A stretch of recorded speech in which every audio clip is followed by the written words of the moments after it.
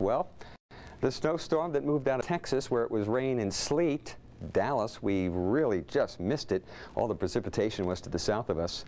But here it comes, right around the Gulf Coast. It's headed toward the northeast, and we've got some cold air in the northeast, so look out, baby.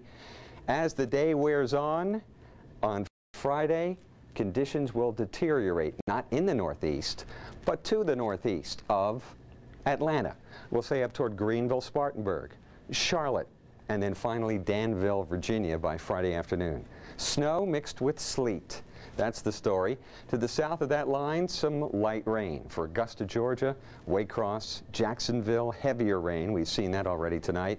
Could be some heavy rain right along the coast here too, but further to the north, deeper into the cold air, that's where most of our concerns are. Washington, D.C., snow likely Friday night and Saturday, at least for the first part of the day. How much snow? Good question.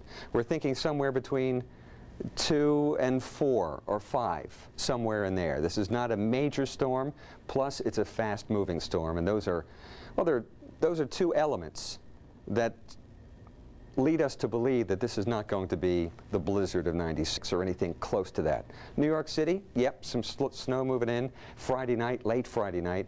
Boston too, Philly, Hartford, northeast I-95 corridor right up here, getting in on some snow.